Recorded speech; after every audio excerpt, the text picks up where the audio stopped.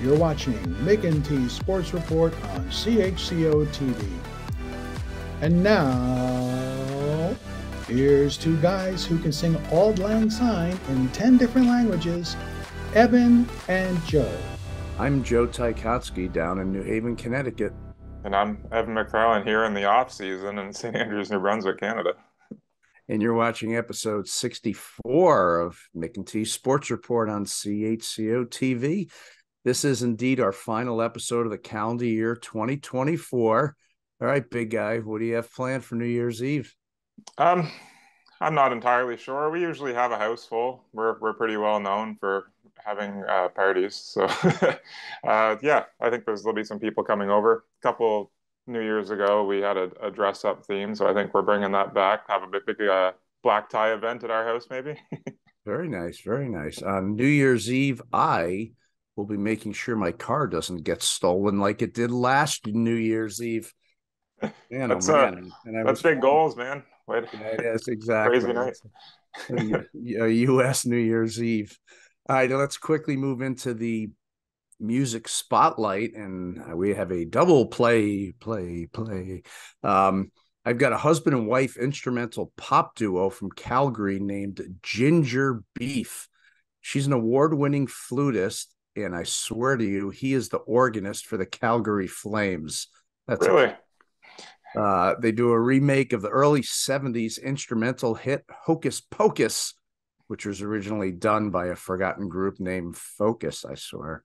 Check them out, Ginger Beef, and we'll also highlight a group called the Wilderness of Manitoba. And that picture there you see certainly screams Wilderness of Manitoba. And their song is called The First Snowfall. So any snow up there yet? Yeah, we've had a little bit. First off, Wilderness of Manitoba are awesome. They're a great band. I really do like them. Yeah, we've actually got some snow on the ground, but it's going to leave. Right. We have had none, and we would like to keep it that way. So. All right. Well, time for a short break, but when we come back with an athletic director from a place where the school sports teams have to take a ferry to get to every single road game. You're watching Mc&T Sports Report on CHCO-TV in St. Andrews.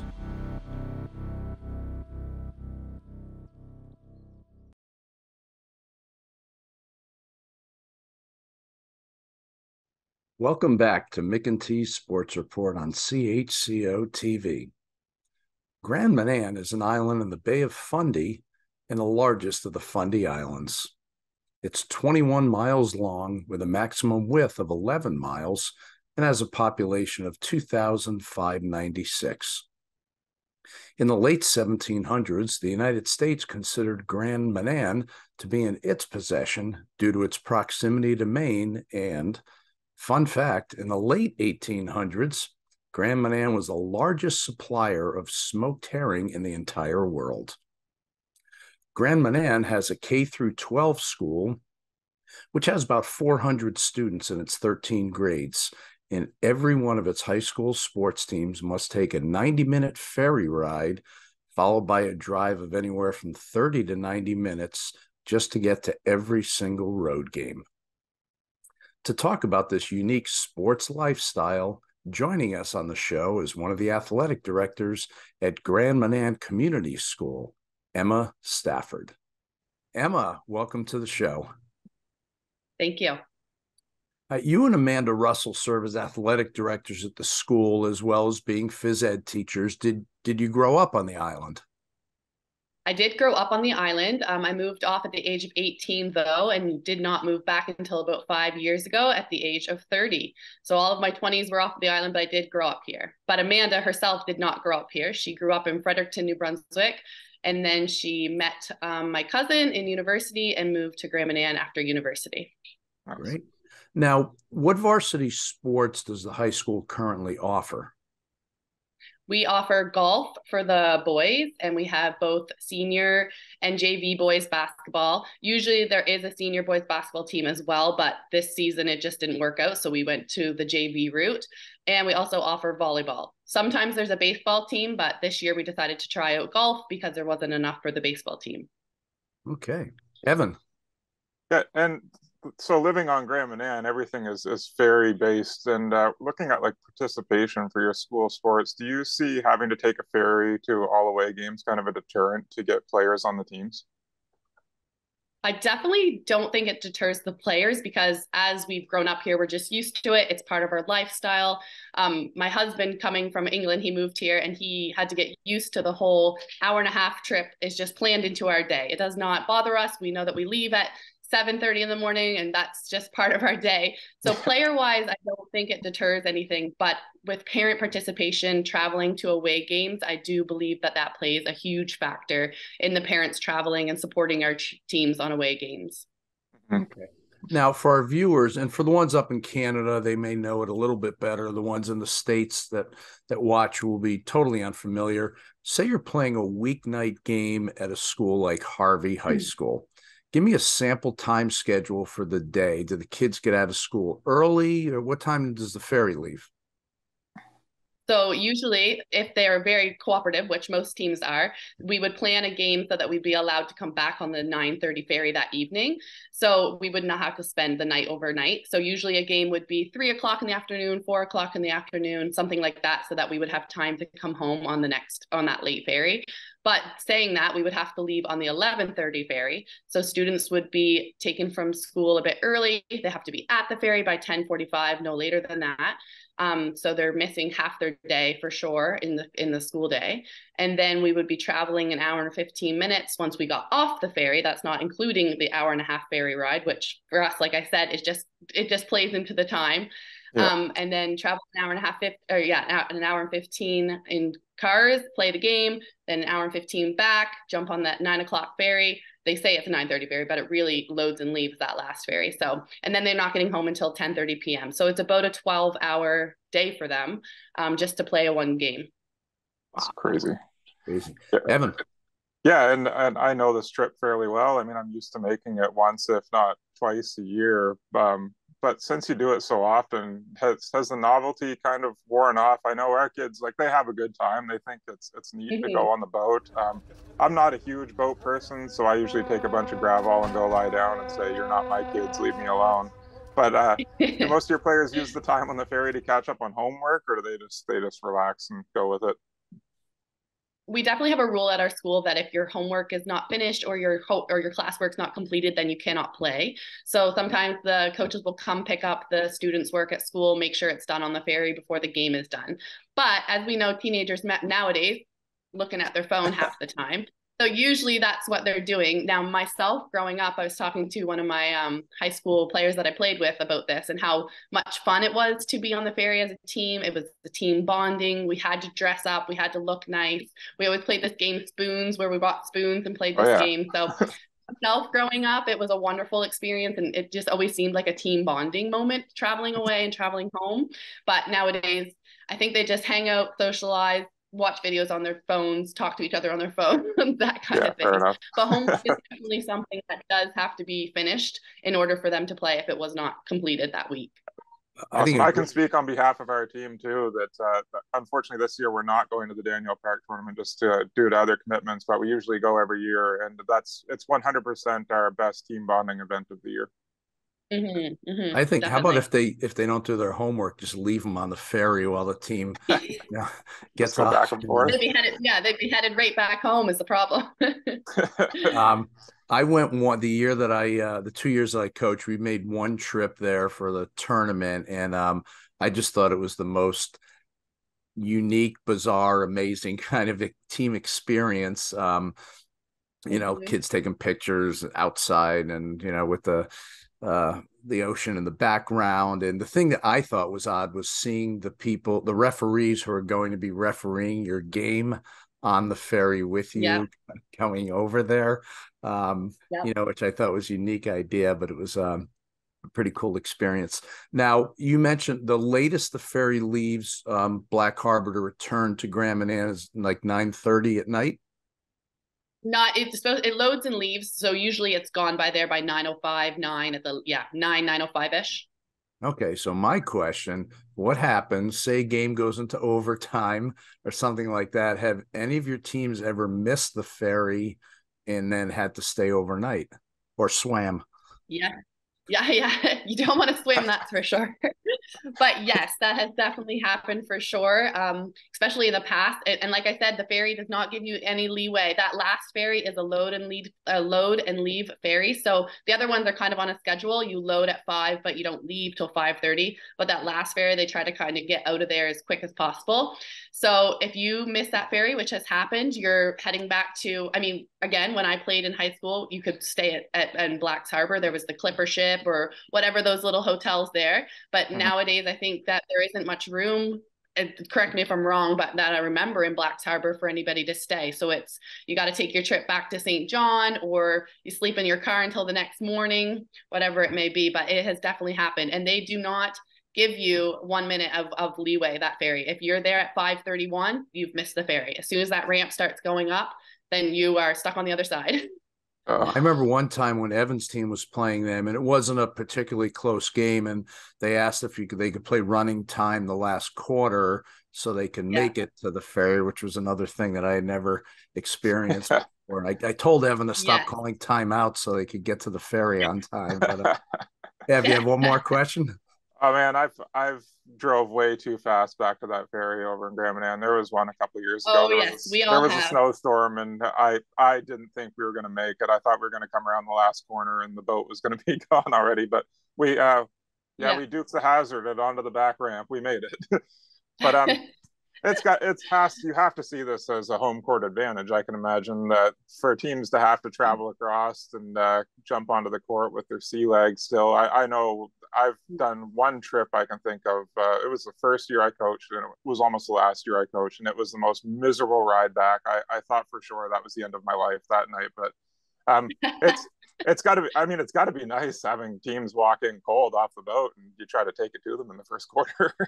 Yeah, definitely. Now, I will say we have a new ferry as of, oh my goodness, 2000 and I don't want to say, I don't know, 2009-ish maybe. We got a new ferry, 2010, somewhere around there. So we got a new ferry, and that handles a lot more wind than our Grand Manan 5. So when I played in high school, we only had the Grand Manan 5. And once there was 25 knot of wind, you thought, yes, somebody's going to be having some sea legs out on the court. You knew you're going to have a home court advantage. But now, I mean, yesterday, Harvey came over to play our girls last evening, and it was blowing a bit yesterday, but that ferry holds so much wind now that you wouldn't even feel it. So we want to hope that we get a little home court advantage, but the new ferry has taken that away a bit. But still, there are some people that still can't even handle any knot of wind on the ferry. But Harvey did come yesterday and blew our girls off the court. So there was no home court advantage yesterday for us. I've got a couple boys that can get seasick in a bathtub. So we're usually in rough shape when we get off that thing. I think you have to. Yeah, I will say too that memories of myself growing up here and playing in high school, we used to take a fishing boat or a couple fishing boats over to Campobello to play, because it was just a half an hour ride in a fishing boat instead of an hour and a half ferry, then a 2-hour drive all the way around. So, cool. I mean, there was some trips over in fishing boats too to get over there and play. So it wasn't, even though we were playing in another place, we were feeling the effect of the ferry for sure, or the fishing boat. Cool experience though. You got to do is pay the ferry driver to rock it a little bit as the visitors come over. Well, I won't make you annoyed and tell you that in the New Haven area, I don't think anyone makes more than a 40-minute bus ride for any away games just because of the density. But it is a neat and unique way to play games. She is Emma Stafford, one of the athletic directors at Grand Manan Community School, where they take a ferry to all their away games. Quite a unique situation for anyone that's a non-Islander. Emma, thanks so much for being on the show. No problem at all. Thanks for having me. Our pleasure. Okay. And after the break, Small Town Spotlight heads to Yukon, but that's Y-U-K-O-N, not U-C-O-N-N.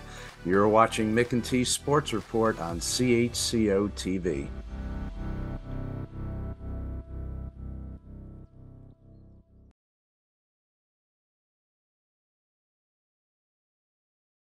Welcome back to Small Town Spotlight on CHCO-TV and Mc&T Sports Report.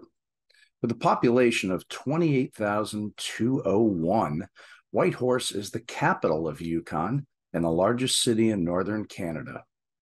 During the Klondike Gold Rush of the late 1800s, It was the home of one Frederick Trump, grandfather of little Donnie. As many of you know, I went to the University of Connecticut, which is also known as Yukon.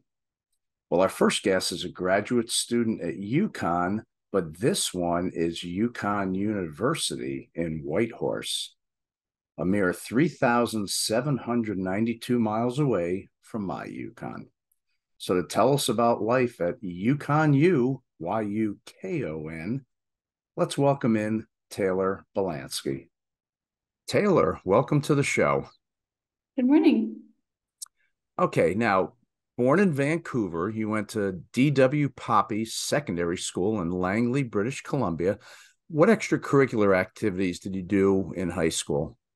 So at my high school, I did a lot of dance, jazz, tap, ballet, all the kinds that I could do. I also played hockey, a little bit of ringette, and my favorite was rugby. Okay, now quickly, ringette, what is that? Because I've never heard of it. Ringette, it's kind of like a modified, I think like way back when they kind of modified hockey for women. And so it's a little bit of different rules. It's played on ice. You've got skates on. The gear's a little bit different. But instead of like a hockey stick with a curved blade at the end, it's just a stick. Like it's like a stabby kind of stick. And you play with, instead of a hockey puck, a rubber ring. So the ring's about like that size. It's bigger than a hockey puck. Gotcha. And it's very fast. It's goes a lot faster than hockey. You don't get kind of stuck in corners and stuff like that. It's a lot of quick skating. So it's very similar to hockey, but a little bit of different skill set. Good. I like it. Now, you started your studies around 2016 at the university? Mm-hmm. Yeah, that's right. Okay. And Langley, where you grew up, it's close to the U.S. border in Washington State, about 2 hours from Seattle. Is that correct? Yep. All right. So now you graduate high school and decide to go 26 hours north of Langley to Whitehorse. Had you ever been there before? I had never been to Whitehorse, but when I was looking at what I wanted to do for university, I knew that I wanted to do something in environmental science. I found the environmental science program at the University of Alberta, and then I found through their website that I could do all 4 years at Yukon University, which I thought was cool because my mom grew up in both Faro and Whitehorse in the Yukon, and she had grown up there. We always heard stories about the Yukon growing up, and it was just kind of like this big, like, I think what Alaska probably is to a lot of Americans, you know, like it's the frontier. And so, yeah, my mom kind of encouraged me to go. She's told me that I would really like it there. And so I chose to go there for my whole undergrad degree. And I loved it. When I first showed up, I remember thinking the trees are small, especially compared to Langley. You know, we're in the temperate rainforest, basically, near Washington there. So we have huge trees, big, sharp mountains. So I remember thinking these mountains are kind of stubby. The trees are small. And I arrived at the end of August, which up here is actually fall. Like already the trees are changing color. And so I remember feeling like I'd kind of been like plopped in this whole other world, but I've come to really, really love it here. Now, during your undergrad years at Yukon, was there much on campus in the way of social activities for students?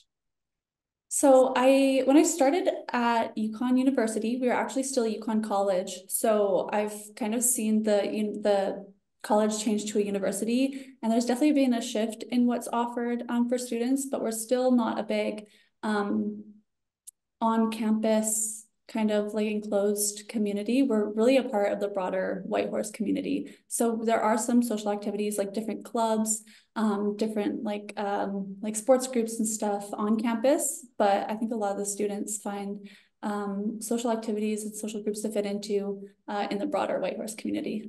Okay. See, when I went to Yukon, the question would have been, was there much in the way of academic options for students? Now, academically, you started out in the Northern Science program as an undergrad. What will your master's degree be in, and how long of a program is that? Yeah, so my master's is in Earth Sciences. My thesis is really on mine remediation, specifically in the north. We have a lot of mines here. So my project is looking at how to use bacteria that actually like naturally exist on the land and kind of developing water treatment systems to like reap the benefits of those natural bacteria in cleaning our mine water. Okay. Yeah, I actually saw you did an interview with CBC a little way back, and I was lost halfway through. It was very impressive stuff, but it was fascinating to see. Now, based on the degree you have and the one you'll get in the field of studies, say like 5, 10 years from now, what do you see yourself doing? Yeah, so when I think about the future, I want to do more of what I'm doing now, which is researching and investigating how to clean up the mines that we have here, using the most like natural passive processes possible. So I'd like to continue to do that. And I would also like to work with communities that are impacted by mining. We have many active and abandoned mines here in the Yukon, and there's not one community that's untouched by the impacts of those mines. So I would really like to be working with communities and help making mining cleaner and cleaning up our abandoned mines. I don't know if you've heard of Faro mine. Yes. Yep. Yeah, Faro mine. So it's considered to be like the second most contaminated site in all of Canada, just after a nuclear waste facility. So it's a massive problem. It's a huge contaminated site. It's going to take many, many, many years and a ton of work to clean up. And so I want to be part of that cleanup. Okay. Important work, that is for sure. All right, let's transition a little bit to a few lighthearted non-school questions here. Favorite non-chain restaurant in Whitehorse? Yeah, this one is so hard. We really do have a ton of amazing, incredible restaurants here, like all the cuisine that you could think of. We're really wanting for nothing up here. But my absolute favorite, always a good meal, always a good drink, is the Miner's Daughter. It's right on our main street in Whitehorse, and they have an adjacent bar called the Dirty Northern, which is also great food, great drinks, and good atmosphere. Okay. Favorite place in Canada to travel to that you've gone to? Yeah, I haven't seen a lot of Canada. I mean, it's so big, and I really grew up in the West, and so my favorite place to visit is Vancouver Island. It's especially coming from Whitehorse in the winter, Vancouver Island is like a tropical paradise. It's always green. The temperate rainforest is always green. There's amazing geography, geology, birds, wildlife, bears. Like it's a fantastic, amazing place. And there's a ton of small towns with a lot of charm. And that's definitely my favorite place. Okay. Now, what part of Canada have you never been to that eventually you'd like to go to? A lot of Canada. I would like to see all of it someday. But really the top of my list for a long time has been the Maritimes. I really want to see the East Coast. And we actually have a lot of people in the Yukon from the East Coast. So we hear, like those Newfie accents and stuff all the time. And I want to go see what it's all about. Okay, good answer. And that's where our show comes out of in New Brunswick. And I'm sure they'll be happy to know that their accent is considered goofy. They consider mine odd, and but that's what makes it such a great area. But that would be a good bucket list place for you to go. All right, well, she is grad student extraordinaire Taylor Belansky of Yukon University in Whitehorse, and she's promised me that she's going to get me one of her Yukon U t-shirts, so I can proudly wear it here, and I will get one out to her, and I'll be the only one here with a YUKON shirt, and on the flip side, you'll be the only one with a UCONN shirt. So to find out more about the school, you can go online to yukonu.ca. And Taylor, thanks so much for being on the show, and continue good luck with your studies and your upcoming thesis. Yes, thank you very much. Thank you for having me. All right. Welcome back, everybody. And Joe, it's good to see you interviewing somebody from the Yukon with a Yukon sweatshirt on. So it's obvious that Captain Obvious is around one more time before the new year. I made one appearance. Yes, it was. When I had asked her for her first impression of Yukon University, all I could think of was my first impression of Yukon back in 1979. Classic quick story. My father drops me off, helps me unpack, and leaves to go home. And as I'm walking up the stairs to head back to my room on the 3rd floor, I see a guy who I didn't know yet, but he was named Greg Soros, who looked a little bit like Charles Manson. And he is leaning out the 3rd floor window, just puking his guts out. So that, ladies and gentlemen, was my introduction to American college life. Amazing. All right, let's go right to the shout outs. Evan, what do you have? You can take it this time. Yeah, I think I'm just going to keep this one appropriate for the time, but I'll just wish all my friends and family just a Merry Christmas and Happy Holidays. For a lot of people, it's a fun time. For some people, it's a tough time. So just everybody, I hope you have a safe holidays, and God bless. Well said. Well, that is it for episode 64 of Mc&T Sports Report. I'm Joe in New Haven. I'm Evan here in New Brunswick. Thanks to Patrick Watt and Florence Mitchell for being able to produce and edit our show while singing Christmas carols and drinking spiked eggnog. Merry Christmas, happy holiday season, everyone, and Happy New Year. We will see you all in 2024. This is Mc&T Sports Report on CHCO-TV in St. Andrews.